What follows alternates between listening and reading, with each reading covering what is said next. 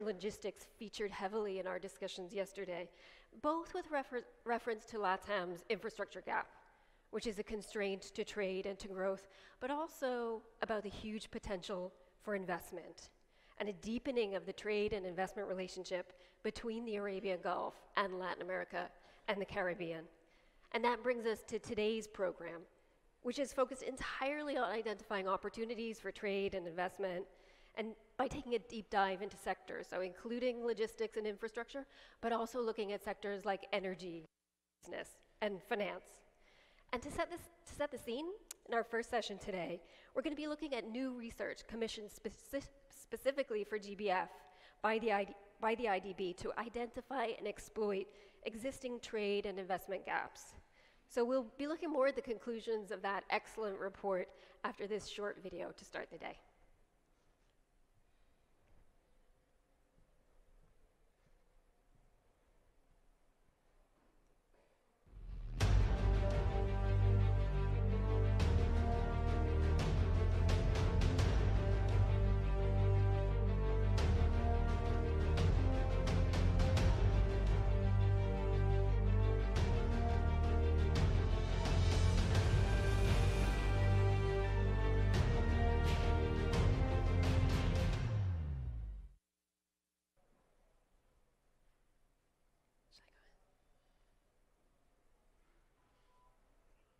I'd like to invite the speakers for our first session to join me up on stage now. So our first session is called Finding the Gap, Realizing New Trade and Investment Potential. And a real focus of this session is going to be on that research that was commissioned by the IDB. And you will all have received an email last night telling you a little bit about day one, but what you'll also have received is a link to that research. And I would recommend that you all open that link and read the report because it really is excellent. It talks not just about sort of new sectors for investment, but it also provides the real sort of actionable policy framework for going forward and developing those relationships. So I'd highly recommend that you'd read it. But we have with us today Fabrizio Opertti, the manager of the Integration and Trade section at the IDB, who's responsible for that report. And he's going to be telling us a little bit more about that report shortly. We also have with us some speakers who can provide a little bit of some country-specific information on how we can sort of augment that trade and investment relationship. So we have with us the Minister for Foreign Affairs for the Dominican Republic, Miguel Vargas Maldonado, and also we have with us Xunco Rojas, the former Undersecretary for International Trade in Argentina, who is currently a member of the Global Future Council on International Trade and Investment at the World Economic Forum. So thank you to all the speakers for being here. Just before we start, I wanted to let you know that the Minister will be speaking in Spanish. So as ever, a simultaneous translation into Spanish and English will be available for everyone if that is necessary. So Fabrizio, I'd like to start with you. So first of all, really just tell us a little bit about this report. It really is excellent because it has sort of those actionable policy plans. But before we talk about that, tell us a little bit about where the gaps are. Where are those gaps? Thank you, Fiona, and good morning to everyone. I'd like to again thank the Dubai Chamber of Commerce and the government of Panama for partnering with IDB to put this event together. It's very important for us. I'd also like to thank my team, Rafa, Pancho, Itzel, Jose, for a lot of sleepless nights to put this together. Thank you guys, you're great. And regarding the report, the main findings of the report are that three main messages for you to take home. Trade is very low, trade is very concentrated, and trade is complementary between our regions. Bilateral trade between GCC and Latin America and the Caribbean is extremely low, only $16 billion. We export 11 from the region, you import 5. So this is very limited. This is 0.5% of our total exports to the world, 0.43. So it's very low. That means there's a lot of potential. So we look at the glass half full, of course. That means there's a lot of space to grow. Trade is very concentrated. Argentina, Brazil, Mexico, just 3 countries make up 76% of the bilateral trade. And the UAE is responsible for almost 50% of the exports from GCC to our region.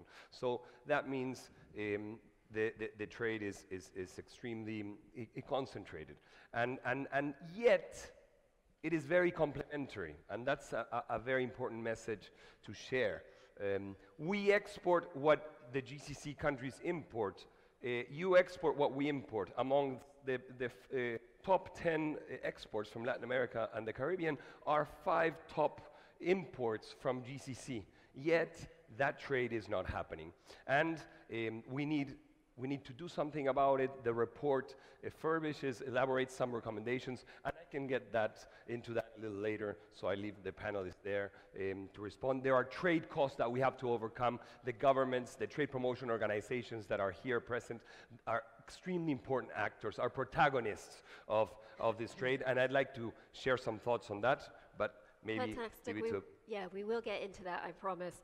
But first I want to bring the minister into the discussion. Ministro, ¿podría contarnos un poco sobre la relación entre República Dominicana y Dubái y cómo ha cambiado en los últimos 5 años? Sí, muchas gracias. Primero quiero agradecer a la Cámara de Comercio de Dubái por esta importante invitación de participación en este foro internacional de negocios. También agradecer al gobierno de Panamá por su gran acogida y su acostumbrada hospitalidad, y reconocer y felicitar también al Banco Interamericano de Desarrollo por su participación y apoyo a este foro internacional. Ciertamente, la política exterior de la República Dominicana se cimenta fundamentalmente en el respeto mutuo y en el mantenimiento del diálogo para tratar de alcanzar y lograr la consolidación de integración regional y global. Por eso, y eso se expresaba en el día de ayer, la presencia diplomática es fundamental para consolidar estas relaciones bilaterales comerciales y relaciones de inversión. La República Dominicana desde el 2008 tiene apertura de nuestra embajada en los Emiratos Árabes Unidos, con sede en Abu Dhabi, y también tiene una gran misión diplomática activa, permanente, que toca todos los aspectos políticos, comerciales y de inversión. Hemos participado en diferentes foros con Dubái. Estuvimos en octubre del año pasado en el foro de cooperación Dubái-Caribe, y ahí tuvimos la oportunidad de plantear estos temas. Planteamos también la necesidad que se hace necesario ya la apertura de una embajada de los Emiratos Árabes en la República Dominicana, que esto va a consolidar nuestra posición, va a contribuir con ese proceso de fortalecimiento de nuestras relaciones comerciales y de inversión. Y en el encuentro del foro también tuvimos la oportunidad de realizar varias reuniones bilaterales con diferentes ministros, entre ellos el ministro de Relaciones Exteriores, con el cual pudimos firmar 4 acuerdos importantes. Uno de cooperación en cultura, otro de cooperación en nuestras instalaciones de nuestras escuelas diplomáticas, otro también de consulta política, y uno, que fue el más importante, en la promoción del comercio y la inversión bilateral entre la República Dominicana y Dubái. Sin lugar a duda, este foro constituye un escenario importante y apropiado para que la República Dominicana pueda presentar todas las oportunidades que tiene de inversión a capitales árabes en este momento, sobre todo tomando en cuenta también lo que ha sido el desempeño económico del país, la estabilidad política, la democracia que funciona y otros aspectos que crean confianza y estabilidad en sentido general. Perfecto, muchas gracias.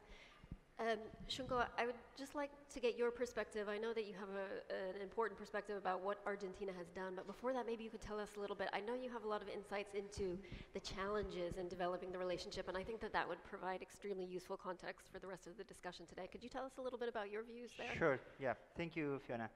As Fabrizio said, there are many opportunities and complementarities between the two regions, but when you look at the actual trade between the two regions, it's very low. And I think that there are many market failures that can explain for that. something that is important for Latin American companies is that doing business with the Emirates or the Gulf is not business as usual. If you want to enter that market, you have to go the extra mile, invest in order to get that market. The Emirati market is a very highly sophisticated market, very open market, high competition, and that means that it's a demand-driven, a buyers-driven value chain, demand-driven business.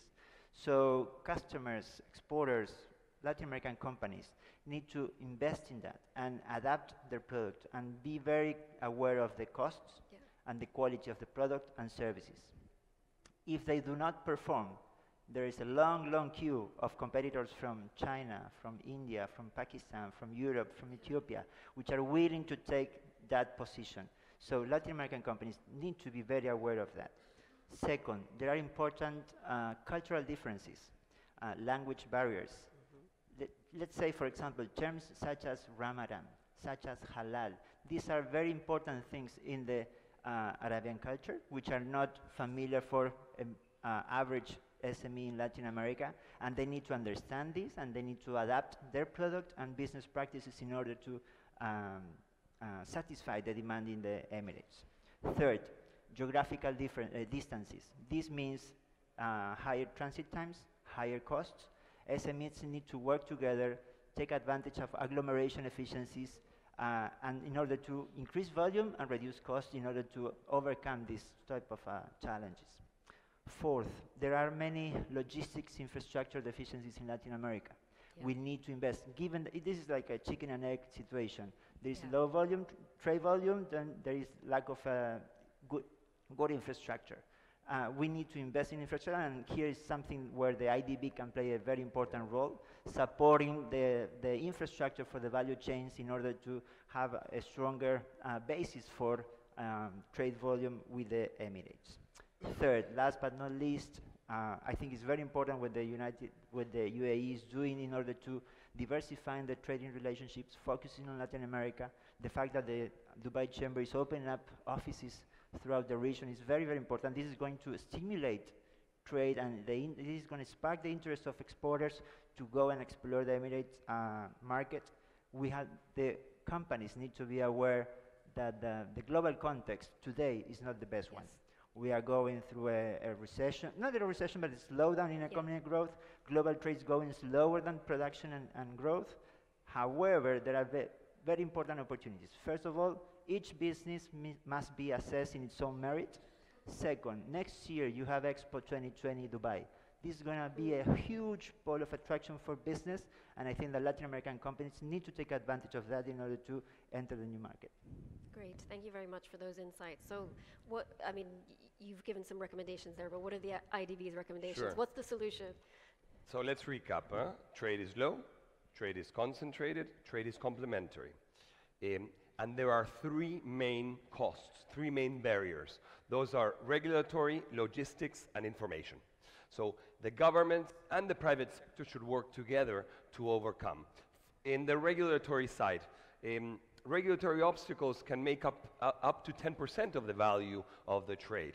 There's not one preferential trade agreement between the GCC and Latin America and the Caribbean. We have to get our trade negotiators to sit down, to have tea, coffee, pistachios, and negotiate trade agreements. We have to open our markets. Please, we need preferential trade agreements. Our research shows that if preferential trade agreements are signed, trade will increase 60%, almost $10 billion.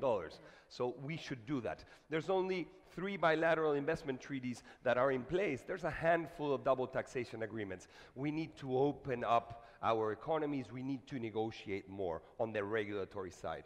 Logistics, you know, the old saying goes, it's the economy stupid, it's logistics stupid. It's almost 20% of the cost, Shunko was saying it. Those are the main barriers. So we need to work in you know, that's an agenda for our region. The IDB is working on trade facilitation, electronic single windows. We need to do more on that. We have companies from Dubai, like Dubai Ports, which are already transferring innovation and know-how to our region. So that is something we can do together, because much of the trade also will come from investment from the GCC countries in our region in order to export. So we need to overcome those barriers together. And last, but perhaps most important, information. We need to know each other, people-to-people exchanges, company-to-company exchanges, events like this one, having the GBF in Latin America. I thank the Dubai Chamber again. I see the colleagues are here. You know, we need to do more of this. GBF and Fiona, we thank you for, you know, your role in this. Promotion and diplomacy and trade offices. We also research that the opening of embassies contributes to an increase of 20% in our trade. My team was working sleepless nights phoning and serving the diplomatic offices of Latin America in Dubai and GCC, and getting data, and we're gathering data. People like Alvaro, who I think is around there, a Peruvian diplomat, very dynamic, very astute, was telling us the other night that when they opened the commercial office, there was only a few $1 million of trade between Peru and GCC. Now it's hundreds of millions. Chile, which opened a commercial office, then an embassy. A couple of years ago, the foreign direct investment of Chilean companies in GCC was $1.5 billion. So that, the information, the contacts, the diplomacy is absolutely key, the commercial diplomacy. The IDB supporting that effort, and I want to recognize the presence here of the trade promotion organizations from 19 countries which are present. We have researched that $1 invested in trade promotion generates from $38 to $43 in exports. So fiscally, it's very sound to invest in promotion. There's a high return on investment. From the IDB side, we have created an online community called connectamericas.com for companies to interact and know each other and trade more. And we created, just before this event, GCC, Arabian Gulf, Latin America, and the Caribbean online community within connectamericas.com, which we invite you to join. There's already more than 600 entrepreneurs interacting there. We need more of that. Lower down information costs, lower down regulatory costs, lower down logistics costs, and trade will boom. Fantastic. That is all great advice. And I think, Shunko, you've got some more great advice. Tell us a little bit about Argentina's strategy for diversification and the increase in trade, and what the Macri administration's been doing since it took office. Thank you, Fiona. So Argentina departed from a very, very low point. Argentina was close to the rest of the world for several years. So when we took up, we had a long homework to do. And I think I'm glad that we did many of the things that Fabrizio was mentioning about the best practices. So let me tell you a little bit about it. First of all, there was a very strong political commitment at the highest level. President Macri, Vice President Michetti took very seriously the relationship with the UAE and visited the country several times and made important decisions. And this is very important to show political willingness, but also to facilitate the execution of the decisions that are made. Throughout the chain, there are many, many obstacles, problems, things that need to be overcome. When you have the support of the president, that's critical. Yeah. Second, we were very aggressive in terms of building the legal and institutional framework for consolidating the bilateral relationship. Governments come and go. Economic circumstances may change.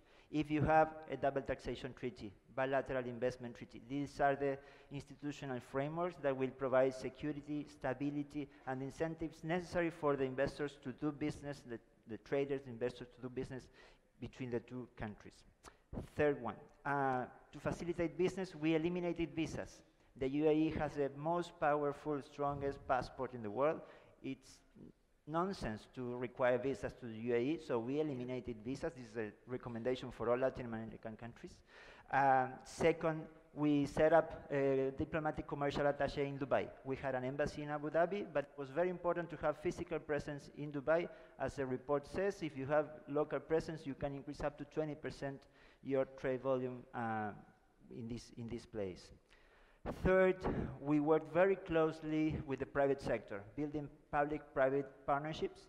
And in that regard, we work with the Argentine Emirati Chamber of Commerce, with DP World, with Jebel Ali free zone area, to create an Argentine warehouse in order to facilitate for SMEs to have their stocks there and be ready to supply the market whenever there is a demand there, being very fast and efficient in order to respond quickly to the demand in the Dubai market.